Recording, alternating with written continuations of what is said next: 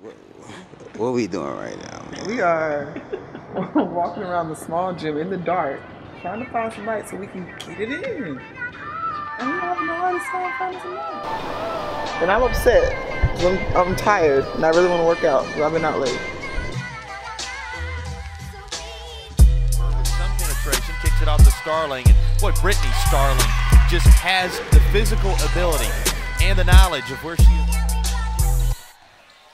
They work it right back to Starling. She gets the basket off the glass and is fouled. Nice. Brittany Starling, hele goede beweging.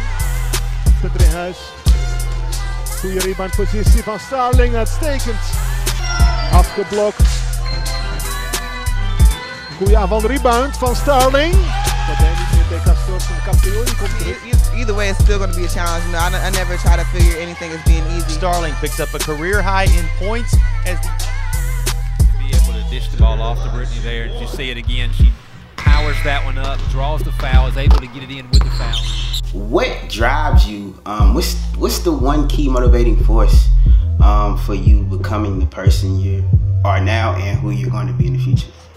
The one driving force that I have is I look around and I see girls, or not even just girls, kids and students like me who have so much, you know, that I know they want to do, and not necessarily like the means to do it, or like maybe not the right motivating forces around them to do it. So it kind of keeps me focused because I want to be that for them. And I've been told so many times that, and it's crazy because people tell me all the time, oh, you motivate me, you do this and you do that. And I'm like, I don't understand what it is that I do, but I guess me just being me, and if that's what it takes to motivate you, then I'll do that. And, you know, every day it's like, you know, I'll sit and I'll watch certain people, I'll talk to people, and, you know, they'll tell me that. So I'm like always in the back of my mind, okay, what can I do to be better for them? Or how can I be what I wish I had when I was growing up? So I want to be exactly what I wish I had for them.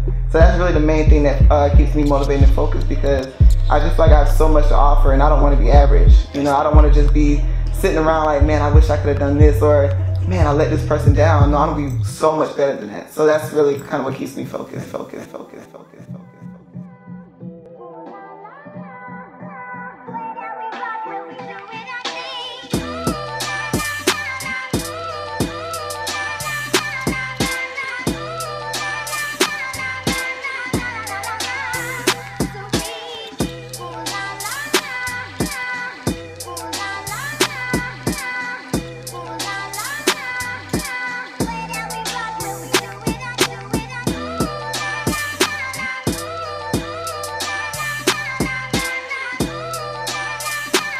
My name is Brittany Starling, and welcome to my state.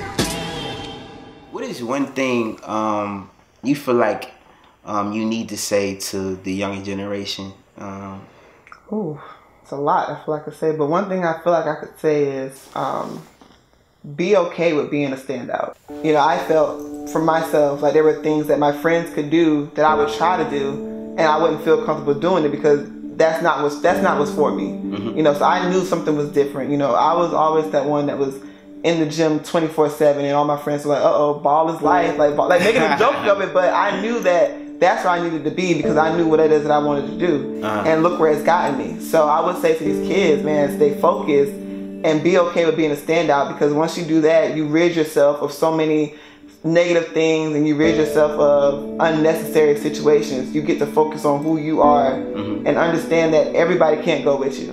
Life is going to change for you, but stay focused and be okay with who you are, because there is something good that's going to come out of it. You know, don't worry and don't stress and try to follow the crowd. Understand that you are different for a reason and get focused on finding out that reason. Transitioning, you know, a little on the same wave, a little on the same passage.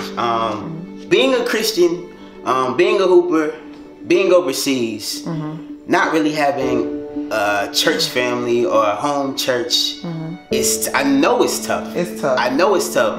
Kind of describe and walk us through that.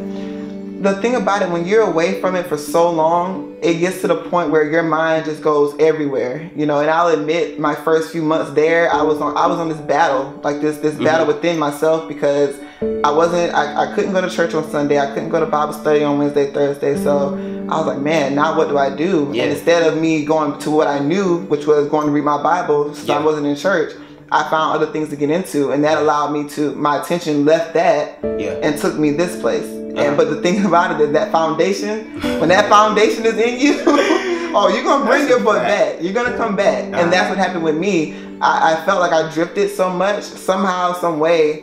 I don't know if I read a post or something like that, but I found my way right back to my Bible. And I got to the point where I started watching my services online again. My uncle is a preacher, so I would watch his live things on Facebook and just listen to him talk. And yes, absolutely. And it took me, once I got back into that rhythm, I made sure I stayed with it on Sundays. Even though I'm 6 hours ahead, I made sure I watched my service. I made sure I read my Bible, and I stayed on top of it. It's really, the thing about being overseas is it allows you to figure out who you are truly, you know, and what it is that you really have inside you. Because once that word is put inside you, it doesn't leave, because you will find your way back. The world and things of the world and all these other things that are going on right now, all that stuff is going to fall one day. But one thing that's going to always be here is the word of God. And if that's in your heart and in your scripture, no one, and in your soul, no one's going to take that away from you. So, hello, like, let's go. Let's go.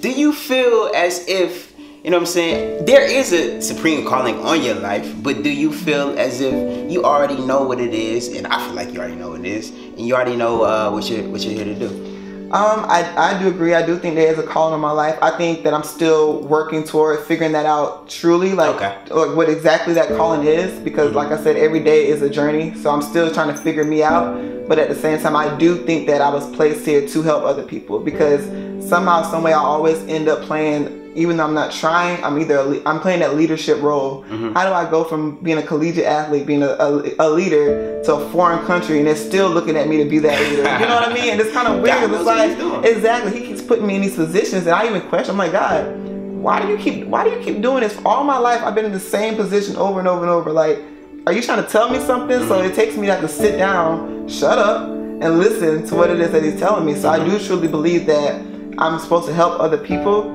but in what particular way that is, I'm still trying to figure that out. But I do think that is my calling. It's not about me. It's more than myself. It's about the people around me and how I can make them better, or how I can help them in whatever way. So, and because I'm so unselfish, I'll put anybody before me any day, and that's just in me. That's dope. That's dope. That's dope, man. Listen, people, this is one of the dopest people, honestly, that I know, that you know what I'm saying, I came in contact with. And you know what I'm saying, I'm just so grateful to have you in my life again. Call you my big sister. Oh, you know what I'm saying? You. Sister, brother, I love you. Since the beginning, man. I know, I love you so much. 1:24 in the morning, and we just finished some work. Got it in. I'm tired. I'm about to go home, call it a night, and get back at it tomorrow. Or in a few hours, I guess you could say. So, thank you. Shout out to Wayne's World. Know me?